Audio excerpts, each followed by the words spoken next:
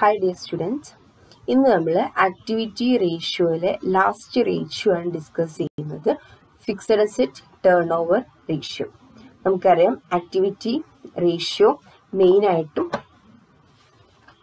അതിൻ്റെ sub categories വരുന്നത് 5 type of ratios ആണ്.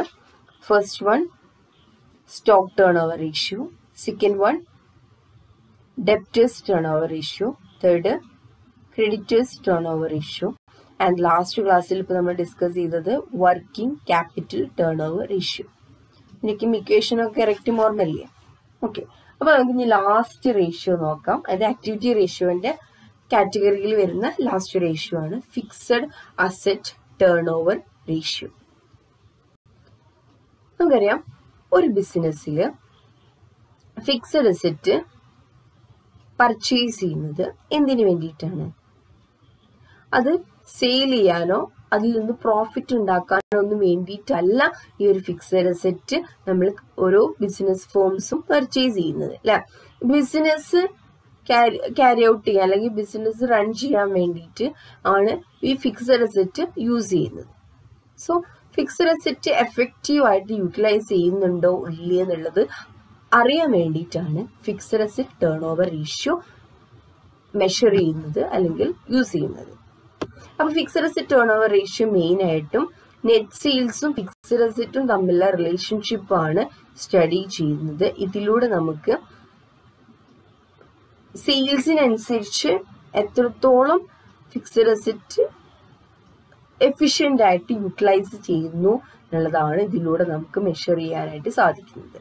അതായത് ഫിക്സഡ് അസറ്റ് സെയിൽസും തമ്മിലുള്ള റിലേഷൻഷിപ്പ്. അപ്പൊ ഇക്വേഷൻ അത് രണ്ടും വെച്ചിട്ട് തന്നെ ആയിരിക്കും, അല്ലെ? അപ്പൊ ഇക്വേഷൻ നോക്കുക. Fixed asset turn over ratio is equal to net sales divided by net fixed asset. Fixed asset full total ചെയ്യുന്നതാണ് നെറ്റ് ഫിക്സഡ് അസറ്റ്.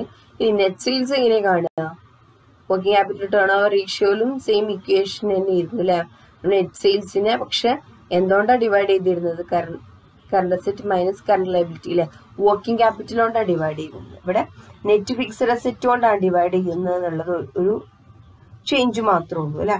അപ്പൊ നെറ്റ് സെയിൽസ് എന്ന് പറഞ്ഞിട്ടുണ്ടെങ്കിൽ total sales minus sales return ആണ് നെറ്റ് സെയിൽസ്. അപ്പൊ നമുക്കൊരു problem ചെയ്ത് നോക്കാം എങ്ങനെയാണ് fixed asset turn over ratio ഈ ഇക്വേഷൻ വെച്ചിട്ട് കാൽക്കുലേറ്റ് ചെയ്യാന്നുള്ളത്.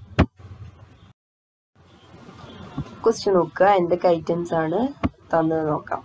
Calculate fixed asset turn over ratio.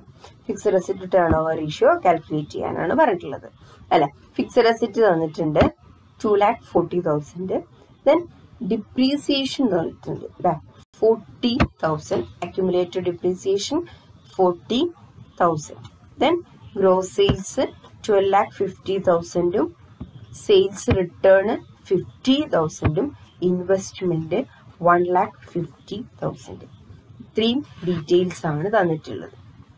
ഇതിൽ നിന്ന് fixed asset turn over ratio calculate ചെയ്യാനാണ് പറഞ്ഞിട്ടുള്ളത്. നമുക്കറിയാം എന്താണ് fixed asset turn over ratio calculate ചെയ്യാനുള്ള equation. Net sales divide by net fixed asset. അപ്പൊ എഴുതുക fixed asset turn over ratio is equal to net sales divided by net fixed asset. First നമുക്ക് net sales കിട്ടണം. Net sales directly question തന്നിട്ടുണ്ടോ? ഇല്ല. അപ്പോൾ എന്ത് ചെയ്യണം? Calculate ചെയ്യാനുള്ള items തന്നിട്ടുണ്ടോ നോക്കുക, അല്ലെ? നെറ്റ് സെയിൽസ് എന്ന് പറഞ്ഞിട്ടുണ്ടെങ്കിൽ സെയിൽസ് നിന്ന് സെയിൽസ് റിട്ടേൺ കുറച്ചിട്ടുള്ളത്, അല്ലെ?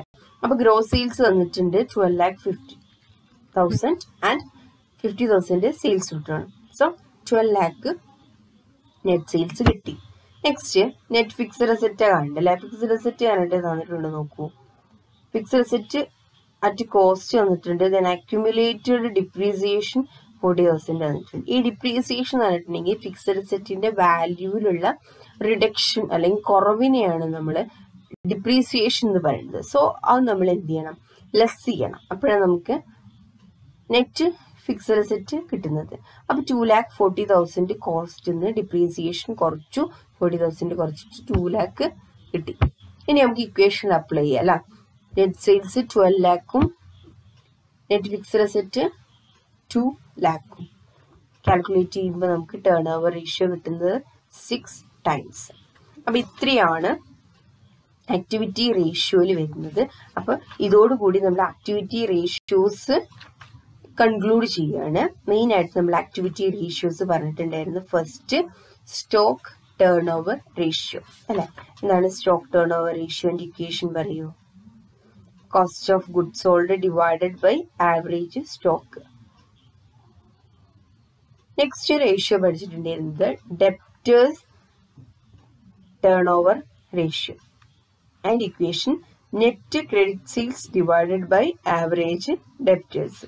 ഇനി ക്രെഡിറ്റേഴ്സ് ടേൺ ഓവർ റേഷ്യോ വരുമ്പോൾ ഇക്വേഷൻ ജസ്റ്റ് ഒരു ചെറിയ ചേഞ്ച് വരും.